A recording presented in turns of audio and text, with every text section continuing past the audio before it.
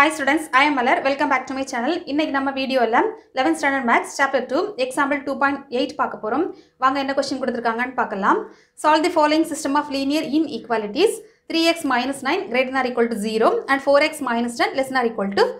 6. தமிழ்ல பார்த்திரலாம். கீழ்க்கண்ட அசமன்பாட்டு தொகுப்பினை தீர்க்க. ஓகேமா. ரெண்டு டிஃபரண்டா கொடுத்திருக்காங்க. நம்ம ரெண்டா நம்ம டிஃபரண்ட் செப்பரேட்டா நம்ம சால்வ் பண்ணலாம். இப்போ 3x greater than or equal to இந்த minus 9 right side போகும்போது plus என்ன மாறும் அப்போ x greater than or equal to 9/3 multiplication இருக்கு right side போகும்போது division மாறும் அப்போ x greater than or equal to cut பண்ணியாச்சு நமக்கு 3 கிடைக்கும் இல்லையா இது நமக்கு ஒரு ஆன்சர் அதே மாதிரி நம்ம இந்த செக்ஷன் பார்க்கலாம் அப்போ 4x less than or equal to 6 plus 10 ஓகேமா அப்போ 4x less than or equal to 16 அப்போ x less than or equal to 16/4 அப்போ x less than or equal to cut பண்ணியாச்சுனா நமக்கு 4 கிடைக்கும் இப்போ நமக்கு ரெண்டு ஆப்ஷன் கிடைச்சிருக்கு இது நம்ம நம்பர் லைன்ல பிளாட் பண்ணலாம் என்ன மாதிரி பிளாட் பண்ணலாம்னு பாப்போம் இது இன்ஃபினிட்டி இது நமக்கு மைனஸ் இன்ஃபினிட்டி இது 0 ன்னு எடுத்துக்கலாம் நமக்கு பிளஸ் ரெண்டுமே வந்து பிளஸ் வேல்யூ தான் இல்லையாமா 3 and 4 வேணா அந்த மாதிரி போட்டுக்கலாம் ஓகேமா இந்த இடத்துல 0 எடுத்துக்கலாம் இது நம்ம 3 ன்னு எடுத்துக்கலாம் இது நம்ம 4 ன்னு எடுத்துக்கலாம் சரியாமா இப்போ பாருங்க ஃபர்ஸ்ட் கிளியரா நோட் பண்ணனும் இந்த பாருங்க இந்த லைன்ல x ஆனது 3 ஐ விட பெருசு ஓகேமா அகன்ற பக்கம் தான் x நோக்கி இருக்கு அப்ப 3 தான் சின்ன வேல்யூ 3 ஐ விட பெரிய நம்பர் அப்ப 3 என்ன இருக்கு 3 பெரிய நம்பர்னா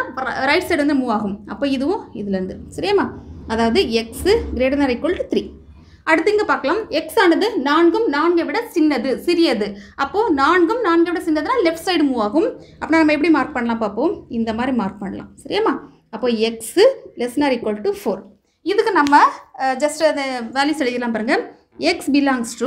range பாருங்கம்மா minus infinity பாருங்க minus infinity எப்பவுமே நமக்கு ஓபன் பிராக்கெட் அதாவது minus infinity கமா இப்போ 4 இருக்கு இல்லையாமா 4 நமக்கு இன்க்ளூட் ஆகும் இல்லையா அப்ப நம்ம 4 இப்படி போட்டுக்கலாம் யூனியன் சரியாமா இந்த இடத்துல பாருங்க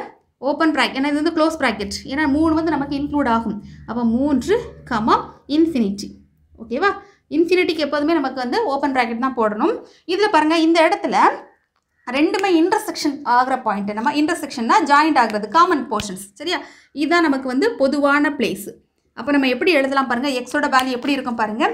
எக்ஸ் ஆனது எக்ஸோட வேல்யூ ஈக்குவல் டு ப்ராக்கெட் இந்த மாதிரி போட்டுக்கோங்கம்மா என்ன நம்ம less than or equal to கொடுத்துருக்காங்க அப்போ 3, 4 புரியுதா